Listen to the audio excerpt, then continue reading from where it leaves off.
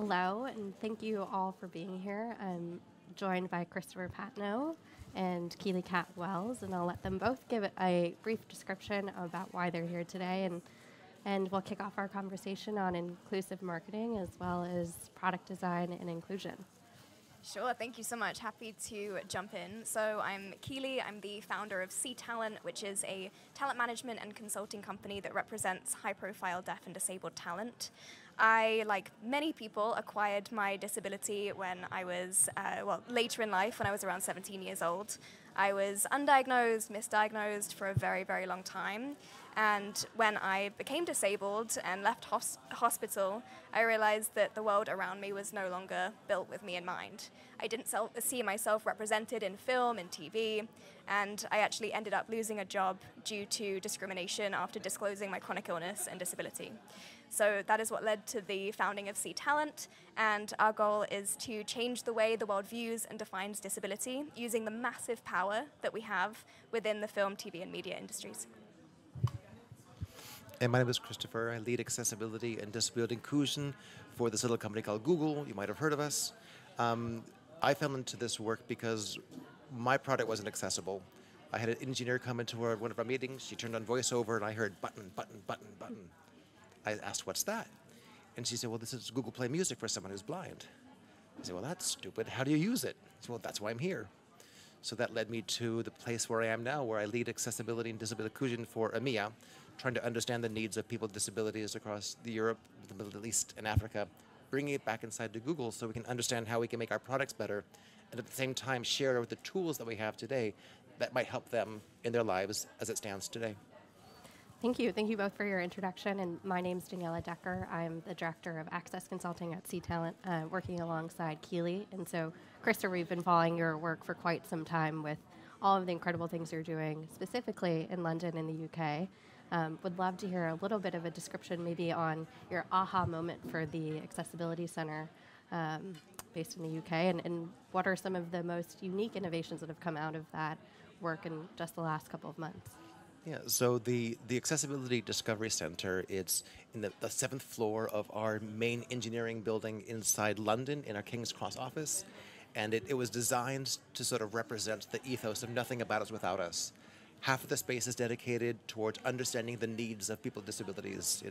There's a collaboration station where we can fit up to 25 people, where we bring the community inside to understand what's broken, what are the opportunities, how we make these things better. It also has a station where we bring people one at a time so that we can understand how does this innovation work for them. We have eye tracking, for example, to see where the heat map is on a web page, to see is it too hard to understand. We take videos and we use this research to feed that back into our product team so we can make our products more accessible. On the other side is a tech space where we have video games. We have 3 stations of video games made in partnership with Everyone Can, a disability charity that uses video games to treat kids with disabilities and then to assess them, and then using these same video games, upskill them, because it's a whole lot more fun to play a video game than it is to do exercises. So with their collaboration, we built 3 stations. One is using eye tracking to literally race cars. We have another game called, well, it's unfortunately called Ding Dong XL. A really great game. Not the best name, but it's like a single button game, but we're using a head switch. And the third is FIFA 2022 because England, but you play with the chin joystick and finger switches. And what's really cool is we were inspired by Twitch, and we have video screens of the kids from Everyone Can playing the game. So you see this kid and you see them frankly playing the game better than you are. So you were using the video games to sort of teach about accessibility, to teach about assistive technology. It's just a tool. It's how you interact with it. And then we have the regular tables of kits of traditional assistive technologies like Braille displays and stuff like that. We also have the sections on the dimensions for more modern technology. So we have a cognitive and dexterity station. We've got a hearing station and a vision station. And we designed these in conjunction with local advocacy organizations and charities like RNIB for blindness and RNID for deaf and hard of hearing, because we needed to partner with the community to make sure we told a local and authentic story. And I'm almost done. And I'm really glad I did, because as deep as I am in the technology, even I forgot about BSL. So I'm thinking about all of the tech, and we brought in the RNID. They said, well, where's the BSL? Okay. What? You don't have anything for BSL? Oh my, I utterly forgot. So for me, that sort of represents you have to build with the community because you're going to miss something important if you don't. Absolutely. And I think that's part of the work that we do with the consulting practice at C-Talent, which is really ensure that the disabled community is included from concept to completion. And Keely, I know that one of our most prominent points is to make sure that disabled people are included in that entire journey, as well as that entire marketing journey as well. And so maybe if you want to touch on a few points in which we've taken something from concept to completion and really seen a proactive change when disabled people are included in that entire narrative and storytelling piece. Yeah, absolutely. And I think kind of for some background, we started by representing disabled actors, disabled writers, and disabled producers within Hollywood. And we were recently acquired by Whalar, which is a creator commerce company, and they primarily work within the creator economy. And the reason why we have gone more into that space, as well as our work within Hollywood, is because in 2020, with our disabled talent not being able to go on set and on productions, we started working with disabled digital talent and creators. And we realized that disabled talent have been really creating and changing the narrative like never before. Like we haven't been able to do because of the lack of accessibility, because of the gatekeepers within Hollywood, but we've been able to do that on social media. And disabled people have been creating their own projects on social media from start to finish. They've been involved in every decision that goes into their content, and it's been creating a huge impact across many diverse audiences. And that work has actually been what has been influencing Hollywood and products and accessibility. So we've done some great work with companies like Sesame Street and Netflix, ensuring that disabled people are both represented in front and behind the camera. And I think to the point of accessibility and product design, whilst accessibility is such an important, crucial step, that alone will not solve ableism. So that is why we need disabled people to be a part of the implementation, the findings, all the way through to the storytelling piece and the continuation and the growth of that product, whether that is a film, whether that is a piece of gaming equipment, and so on. Yeah, and I think you can take true parallels from both what's happening in the film industry as well as product design and inclusion, and saying when we're talking about a disabled character represented in film, that consultation piece is critical and important to that character development, the same way it would be to a product or a game. And so, Christopher, I'm curious what that might have looked like while you're developing some of these games and prototypes from scratch to completion as well. It includes an awful lot of making mistakes and coming at this humbly, because you can't understand the needs of people unless you bring them in. And even when you bring them in, you're still going to have your own biases and expectations of how things are supposed to work. So it's a whole bunch of creative chaos that's designed to create something thoughtful in the end. It's like anything creative in Hollywood or in Silicon Valley or in London, the creative process is inherently chaotic. You can't plan how to do it exactly because reality always gets in the way. But when you come at it with an intention for inclusion, when it's part of the DNA, it's part of the oxygen you breathe, it becomes easier. And then you get to focus on the really fun stuff, the innovation and the creative ideas that really make it delightful or unique or interesting. So you mess around a bunch, you learn a bunch, and then you build a bunch. Break and then fix, right? And we certainly know quite a few things of that nature when it's an iterative process to get to the final point, and then, of course, you're iterating it again and again. And I'm sure there's plenty of examples from C-Talent in the last couple of years as the company has started. Would love to hear more about the campaign piece as well, as we're including creators as part of that journey and that process. Yeah, and I think too, that is when, and Christopher, the work that you're doing, that is when it's also going to become normal to have accessibility and disabled people in every single product, in all of the work. Everyone here at this event uses the saying, nothing about us without us, and really it's nothing without us, full stop. So we've got to remember that disabled people are also subjects, experts in subjects beyond just disability. And that's also the power of these campaigns, to be able to include disabled people, not just in the campaigns that are specific to accessible products, but all products.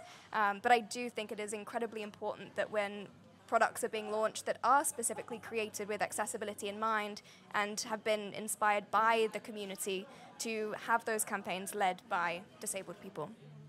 And I think what the beauty of C Talent in particular is these are real people, right? This isn't a photo of a disabled person that isn't authentic, meaning that person actually isn't disabled in a campaign pretending to use a wheelchair, right? And making sure that authentic representation, specifically in marketing, when it's a product design or product inclusion component, is critical to that piece and that narrative.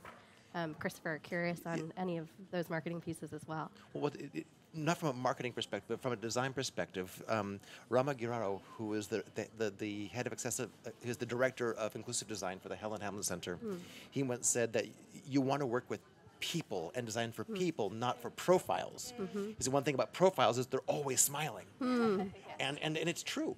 Because it's always a picture taking off a shutterfly or whatever, and it's not a real person. You have all these descriptions of this fake person, and a fake person can't tell you what sucks. You need to work with real people, and then when you're working with people with disabilities, then the interesting question is how disabled is disabled enough? We were having that conversation early. Some people don't recognize their own disability. Some people are not embarrassed, but they don't. I'll speak for myself. My disability is dyslexia. But I didn't recognize it until later. I just knew it was really bad at certain things. And I've had conversations with several people where we say, I don't feel disabled enough to own the title. So now when we're talking about nothing about us without us, how do you define us? And who is us enough to be us? I would love to throw in the point here of disability pride, too. I think what I'm still learning is that it is okay to still have a complicated relationship with your medical conditions and still have disability pride and be proud of being disabled. And I think that's also one of the small reasons why so many people don't identify as disabled or disclose their disabilities or even purchase products that are specifically designed for disabled audiences. It's a very fascinating conversation. I think why we also have a lack of data, reliable data and stats around the population. Absolutely, and I think one of the key important pieces there is ensuring that, again, disabled people are included in that entire marketing journey, because if not, you're representing and excluding an entire group of people, right? Whether they be deaf and no BSL or ASL or blind and not actually be able to enter your website to purchase the product. And that's what we often find is there's these specific products specifically for groups when it should be the beginning of the journey, not the end. And that's the critical important piece from accessibility, as we all know. I'm curious, though, as action steps, maybe for companies that are just on this journey and they're just recognizing that disability is a sexy topic right now. And I think we can all assure there's over 1,000 people at this conference today that have recognized what an important part of the piece from a marketing and brand perspective it is to include disabled customers. What are some actionable steps that companies can take or leaders within large and small organizations can take to ensure that disabled people are included in that narrative and storytelling? Huge topic. I think the first thing is identifying and recognizing disabled leaders within your own organization and company, because they will be there. I think the current stat is 1 in 4 people are disabled, and maybe your company has not yet, and not purposely, but not yet celebrated disability or created an environment in which people are excited to talk about it and wanting to integrate disability into everything that they do. So really put an effort and emphasis on identifying those leaders within your current company and organization and empower them to be able to make the decisions and express their opinions. So I think that's one small thing that people can do. Another thing I think is important is once you've identified the leaders and have a sense of what you want to build, listen to them. Yeah. Because often it's easy to have a token person put up, and this is our disabled leader. We have someone who's a director that is disabled, and you ignore them for what they're doing. Listen to them about their experience. Excuse me. Listen to the community and understand what the experiences are when you're trying to develop your company culture, or you're trying to develop a product, listen to the community to understand what's there. And then once you have that understanding, be creative in terms of how you solve it. So lean into your skills, do what you're good at, but take the consideration and expectations and problems into mind as you're designing this process, this product, the solution, and then ask them, how do we do? Because as you said before, it's an iterative process. It's progress, not perfection. You have to continue to try again and again because you're never going to get it right. Because there's always someone you didn't think of. There's always someone whose situation, either permanently or temporarily, situationally, is beyond your expectations. So as you developing these services and products, provide options, provide customizations, make it possible for people to make the environment meet their need where and when they are. I would also say too, I mean, there's a lot of innovations as we see at this event that are already happening. So sometimes you don't have to start from the very, very beginning. You can empower and invest in innovations that are already happening, that are being created by the disabled community for the disabled community. So I'd also say lean into inventions and innovations that are already happening. And we're learning from such a global perspective as well, right? This being one of the most global conferences on disability in particular, as well as leaning into accessibility. And so I think we're speaking from a Western lens, but recognizing that small-scale innovations and solutions happening in the global South are certainly applicable to the Western world as well when we're thinking holistically about what is possible from assistive technology to marketing and media and representation. And with that, I want to take away kind of key points and messages on marketing in particular. One of the main topics I know that we cover is representation that is authentic and realistic. And so ensuring that brands and campaigns and specific social media assets, one, of course, have closed captioning and alt text, but two, actionable steps that can be taken, whether it is using the community that you have to empower them to make social change through social media, or working with product designers that might have not considered accessibility from the get-go, but can consider it now. And so what are maybe key steps both within very different industries that leaders can take forward as nuggets or thought pieces forward as they're looking to make that access journey from day one? And I think I'll challenge you there too. I think they're not two completely separate industries, and I think that's the fun part about it, because there's so much connection within our work. And I think there does have to be that through line. There have to be those, and we've talked about this a lot, those focus groups, those people who are going to be creating the briefs for the creator campaigns, for the marketing campaigns. They have to be there from the very, very beginning to understand what the real storyline is behind the product and the people behind the product as well. So I think that's an interesting thing that people can also do, is ensure that there is that through line and that storyline is truly authentic, not just with the people that you're casting in your campaign, but the people who have been there from day one of the inception of the product. And I think the most important thing for me is just to get started. Realize there's an opportunity, realize there's a need, and then come at humbly. I don't understand, so now we bring in our leaders, we bring in the focus groups, we bring in the community to understand how we want to handle these things. And then once you understand how you want to handle it, just get started, because you're never going to get it right the first time, and maybe not the second time. Well, definitely not the second time either. But each time you do it, you get better because you get more familiar with the space. You have a deeper understanding, a more nuanced understanding of the needs. So then you get to start to be creative, and that's really where the connection is. There's so much creativity when it comes to code, when it comes to art, when it comes to movies. It's all a matter of telling a story, and you just tell it in different ways, and you do it authentically by understanding the needs. And that storytelling piece is so critical, right? And I always refer back to Disney as being the key storyteller from a timeless generation, right? You think back to the films from the beginning, animations from Cinderella to Beauty and the Beast, and those narratives still have a role in today's society.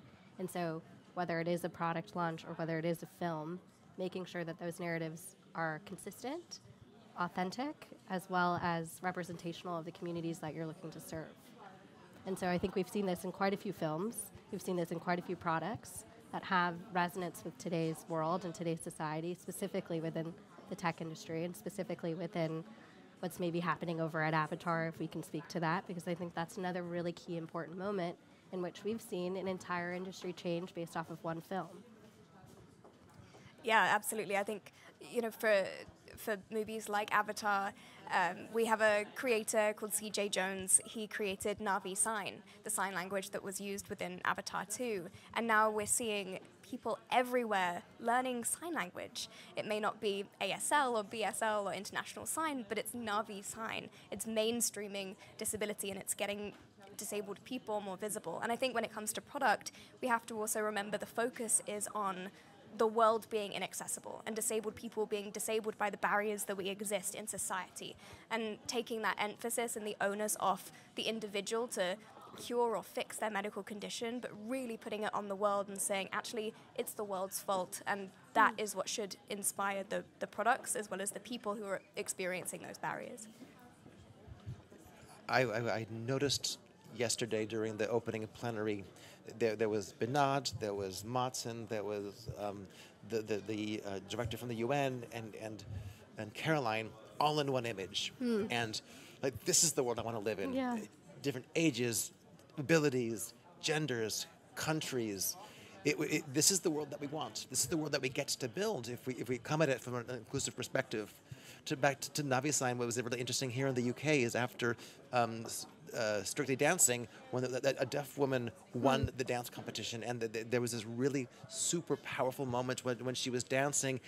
They cut the music, and she's still going, because it doesn't matter. The music's in your soul, and she was able to bring that. It's really powerful, and it all of a sudden, it impacted people. People started learning BSL. Yep. It impacted legislation. So now there's the BSL law.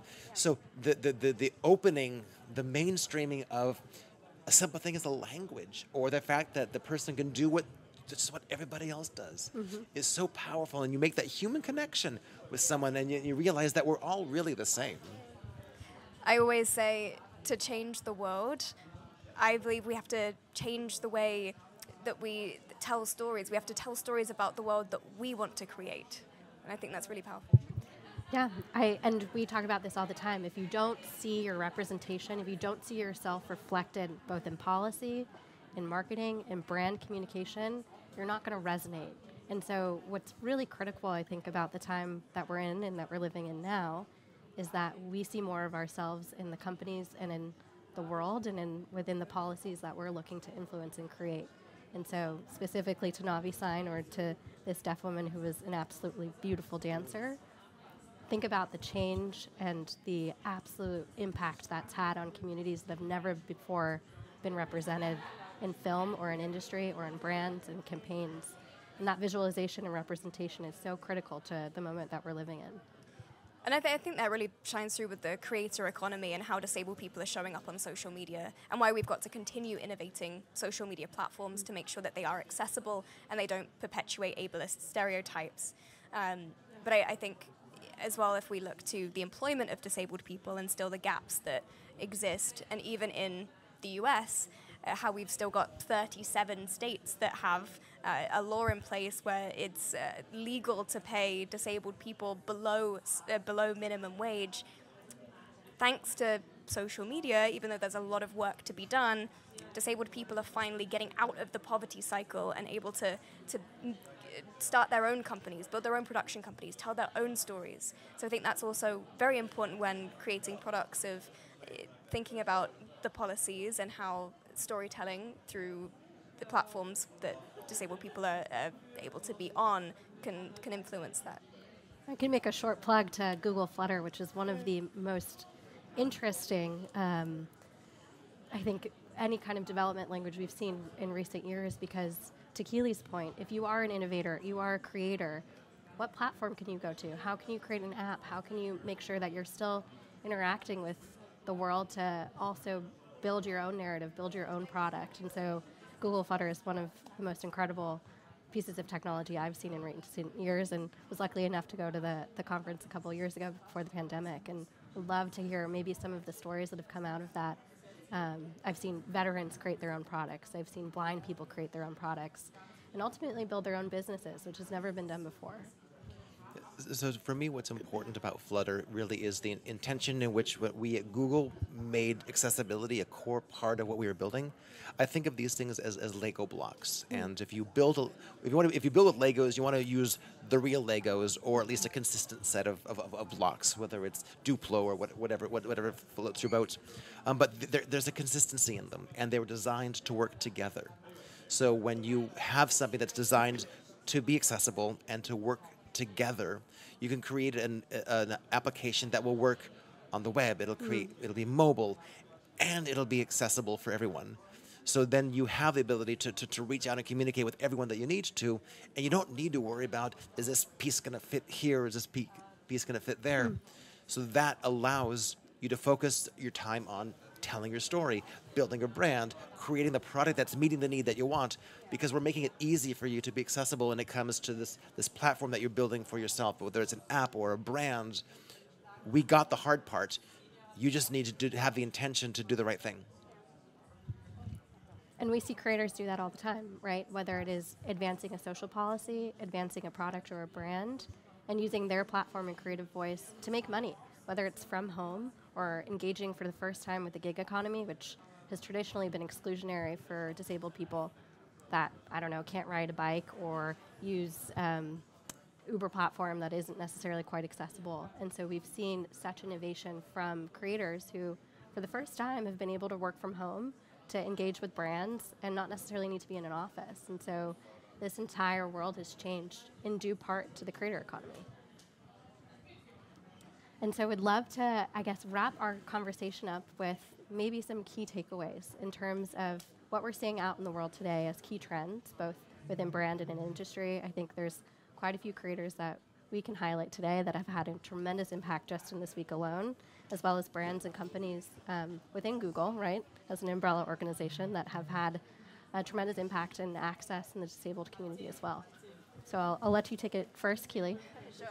I think key takeaways, I would say, as I said earlier, seek out those disabled leaders within your own companies and organizations, and remember to normalize disabled people being experts in subjects beyond disability.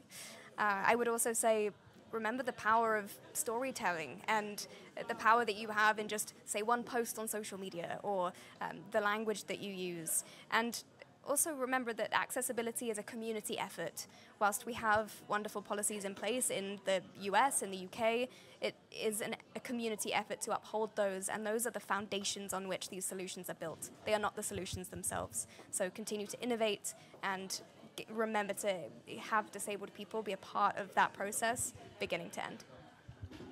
And for me, there's a couple things I normally talk about. One is when you're trying to create something for someone else that's not you, or even when you're building for yourself, do something you're good at. As a musician, I think like a jazz piano player, they can play anything. But if you're learning chopsticks, you're not going to really be able to create a great piece of music. So do something you're good at. And then be sure to include the community when you're creating the use case, where you're creating the interactions. So nothing about us without us. 3, when there's so many disabilities in the world, it sometimes gets scary. I hear a lot of people say, I don't know where to start. The most important thing is to just get started. So start with one feature or start with one bug. Just get started, because and the last thing is, it is a language of progress. Yep. You're never going to hit a place of perfection. It's iteration, as you mentioned earlier. 10% better, and then 10% better, and then 10% better again is a whole lot better than waiting for this mythical 30-ish% improvement, because you can help people with each of these iterations. So just get started, bring people along with you, learn from and with the community. Absolutely agree. And I think my key takeaway from this conversation is build from the inside out, right? Identify your champions and don't make them the token to what you had mentioned earlier. But once you've reached a point, make sure you advertise it. Make sure you let the world know. We see these small products, these small solutions that deserve a wider stage, that deserve to be presented, that deserve the community to follow along through. And so with that, I think we can learn from C-Talent as well as from Google and best practices and ways to do that. And so with that, and for all of the audiences watching online, what's the best way to connect with both of you? Good question. I would say LinkedIn, always great. And also on social media, you can find C Talent under C Talent, same with LinkedIn, and also my name. So LinkedIn, Instagram, all the platforms, you can find us there. I won't say all the platforms. LinkedIn for me is probably the easiest because that's where I probably spend the most time. And just so we can quickly let the audience know, Keely is spelled K. Keely. No E before the Y. And Christopher. With a CH. There you go. Wonderful. Thank you very much for everybody joining online, and we hope to see you soon. Thank you. Thank you.